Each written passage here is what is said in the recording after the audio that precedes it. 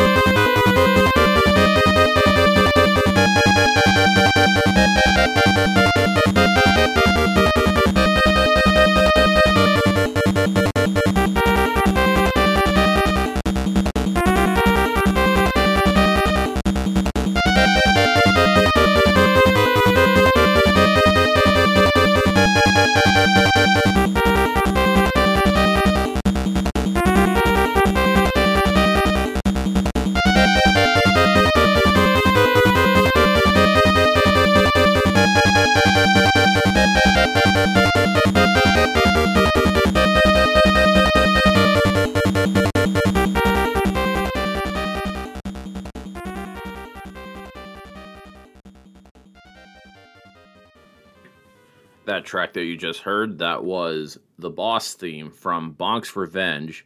It was composed by Hirohiko Takeyama, and this was a request by Heat Override. So thank you, Heat Override, for that request. I will admit that I don't play enough TurboGrafx-16 tracks on the show. That is something that I want to do more of in the future. And he did request quite a handful of TG-16 tracks, so I'll definitely be playing those in future episodes. And this track has a vibe that I wouldn't necessarily associate with boss music, but there is a little bit of a tension to it. Not exactly a darkness, but a little bit of a seriousness to it. And I've always thought of the character of Bonk to be the mascot of the TurboGrafx-16.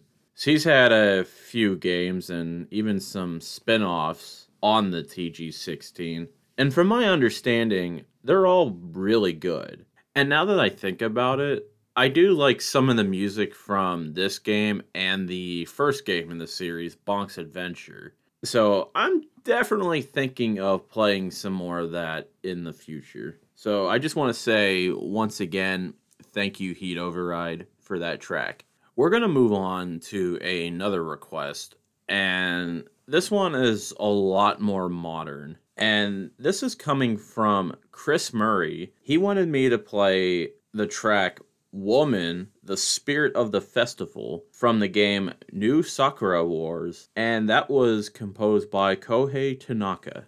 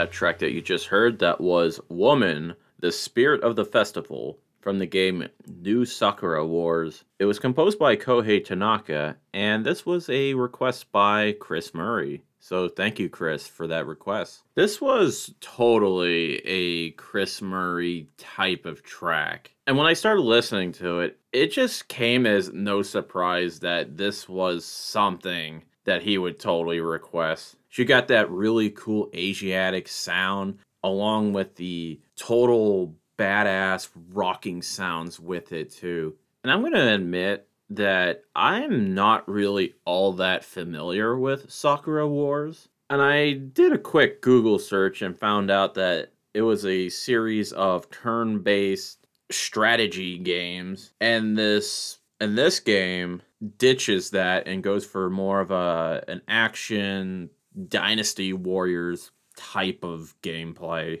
And the anime aesthetic really looks nice. So I think all the characters and the environments kind of have a nice colorful poppiness to it. Real bright and in your face type of style. I will admit that this game is probably not for me, but I think it would be a good recommendation for people that are real into that.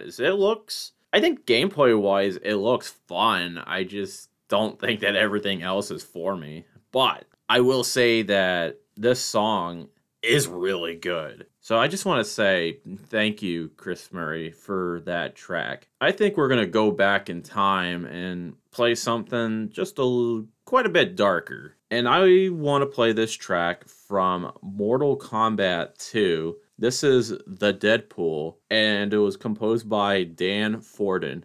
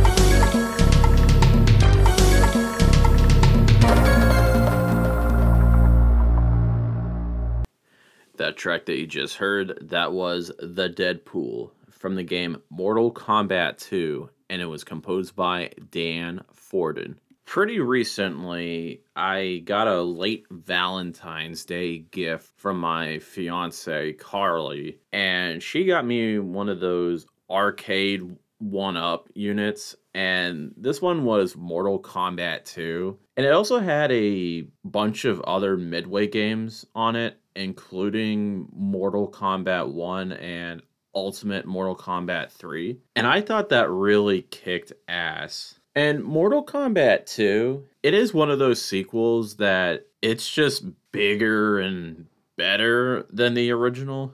While the first game was laying the groundwork for the series, I thought the second game really expanded on the type of characters that you could play as, and you had all these really cool stages, including the Deadpool, which I could best describe it as this stage where it's surrounded by acid. And it is one of the stages in that game where there is a stage fatality and that you can knock your opponent into the acid. And I always felt like the soundtracks for the Mortal Kombat games to be pretty underrated. So I know for a lot of people, the music is probably one of the weaker aspects of those games, but I always thought they set the right mood for those games, and they occasionally sound really badass, or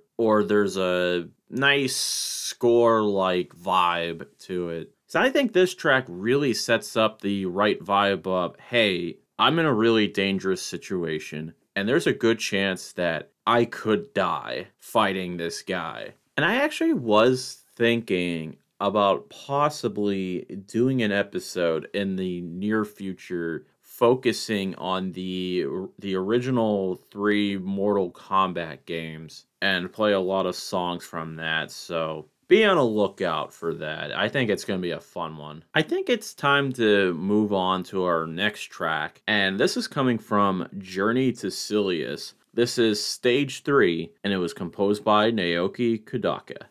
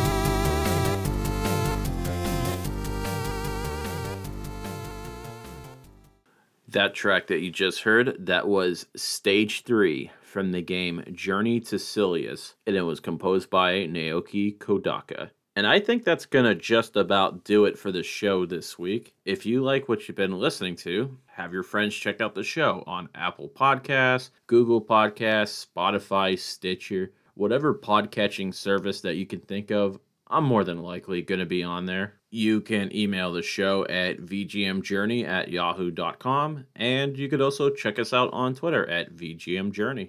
I'm going to play out with one more track, and I think after listening to a lot of really exciting stuff or dark sounding music, I think we just need to relax quite a bit. And I want to play the shop theme from Waterworld, and that was composed by Dean Evans. Have a good week, everyone.